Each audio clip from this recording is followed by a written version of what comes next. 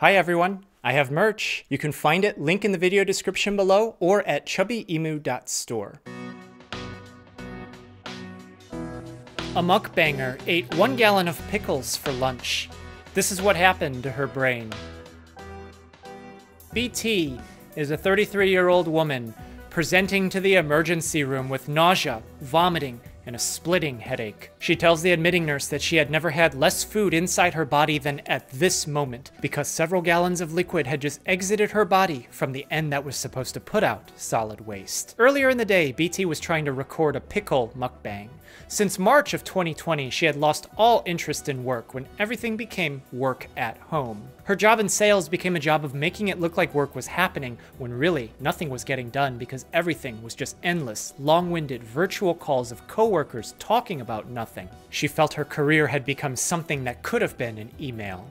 Sometimes, when she was required to be on camera but didn't need to say anything, she would point her work computer's webcam at a video loop of herself on her tablet to make it look like she was there, but really, she was off doing her own thing.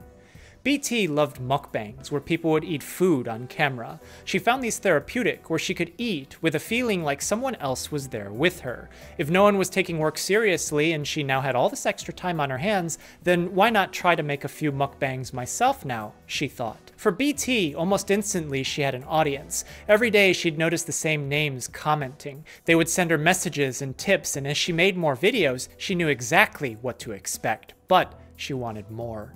To grow her audience, she noticed that when she ate something different or excessive, she'd attract bigger and bigger numbers. One day, while in the grocery store, BT found gallon jars of pickles. She remembered seeing earlier that other people had posted themselves eating these gallon jars, and those videos got huge numbers. But she needed to be different. Maybe she could just eat the gallon and enjoy it without the need for a rush. She looked on her phone, and pickles are healthy and low in calories, so it's going to be no problem, she thought, and she bought the gallon jug and prepped herself for the feast. At home now, excited for lunch, BT cracked open the jug and started eating the pickles. She felt good. She loved the crunch of the cucumber on her teeth as the pickle juice dripped out with flavor. Nothing like a nutritious meal, she thought, as she started explaining to her audience the health benefits of pickles. Pickles are cucumbers, and cucumbers are vegetables, so all of this is obviously healthy. And you know what? Athletes use pickle juice to replenish their electrolytes and prevent cramps, and can you believe this? It's also a probiotic, so undoubtedly it helps with digestion, and because stomach bacteria affects the brain, it basically just heals the whole body, she said to everyone as she slowly finished the gallon jar of pickles. She had to take a few bathroom breaks in between, and then she started drinking the juice. By this time, her lips were all puckered up from all the vinegar, and she could feel some sores in her mouth, but this didn't matter because there's nothing wrong with a good pickle, she thought. Immediately after finishing the whole gallon of pickles, BT felt bloated. She had seen some people get sick trying to eat it quickly, so doing it slower was absolutely the right thing to do. But about 20 minutes after her last sip of the juice, BT could feel her stomach rumble. At first, it was just a little shake, but very quickly, it felt like her stomach was folding on itself as she clenched her body together as hard as she could and ran to the bathroom. On the toilet now, BT felt like all her organs had liquefied and exited her body into the bowl. As the hours passed, she felt almost every drop of water squeeze out of her body as her stomach and intestines kept shaking and quaking. In a world of hurt, she imagined her brain getting sucked out of her skull and flushed into the toilet as the trembling in her abdomen became more and more intense. After all this time, she had no urge to drink any water. Laying down now, BT could swear her skin was inside out. She could see herself kneeling on the floor while staring at the wall. She couldn't speak, but she wished she could. As she replayed herself eating the pickles, she was there being laughed at and confused. It kept everyone watching pleasantly amused enough to stay. But as it starts to feel like an ice pick had been jammed into her head from the back, she becomes weak and she calls for 911 as she's brought to the emergency room where we are now. At examination, BT told doctors something about pickles. It wasn't coherent because she was slurring her words. They weren't exactly sure what happened, but there's several clues as to what could be happening because she smells like pickles, and a blood test reveals that she has acute hypernatremia. hyper meaning high. Natri referring to sodium, or more formally natrium, is shown by its symbol on the periodic table of elements. Anemia meaning presence in blood. High sodium presence in blood. Acute, meaning that there were no underlying problems that are leading to this issue aside from the 1 gallon of pickles inside her body at the moment, which brings us to the first clue. Pickles are high in sodium. That 1 gallon that BT ate has at least 20 grams of sodium in just pickles alone, not counting the pickle juice that she drank. If the juice has the same sodium content as the small pickle juicer bottles, then the juice alone could be around 10 to 15 grams of sodium. But this brings us to the difference between sodium and salt. Table salt is usually sodium chloride. That's a chemical solid made of sodium and chloride. The reason why this is important is because baking soda, which doesn't really taste salty, can also cause hypernatremia because it's sodium bicarbonate. If BT packed around 30 grams of sodium into her body during the gallon pickle mukbang, then it's like she ate 78 grams of table salt. This is a problem because 40 grams of table salt can be lethal, as doctors see BT quickly start to lose consciousness and have a seizure. The medical team notes that BT doesn't respond when they call her name. She's still breathing, but she doesn't respond to pain.